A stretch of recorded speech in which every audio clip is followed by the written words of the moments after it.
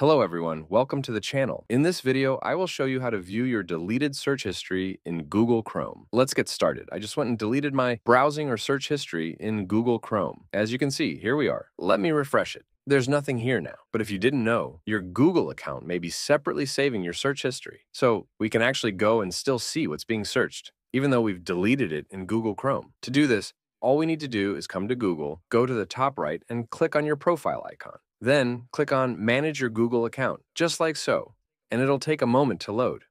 Here we are on the My Account page. Now what you need to do is come over to the left on a computer and click on Data and Privacy. On a phone, it'll be at the top. Then scroll down to find History Settings. As you can see, we've got this option for Web and App Activity. Mine's switched on, which means I can go and see it. So I can click here, and now here we are. Then what you need to do is scroll down, and it then says See and Delete Activity. I'll click on Search just like so. As I scroll down, I can then see all of the search history. Even though I deleted it from Chrome, we can still see it. So all you need to do is sign in or use the same Google account that you use on Chrome. Then come to your account settings, and you can see it here. To delete all history, simply click on Delete, and then select Delete All Time. Click Delete to confirm, and your entire history will be erased. It's as simple as that. If you found this tutorial useful, please consider subscribing to the channel. Thank you for watching.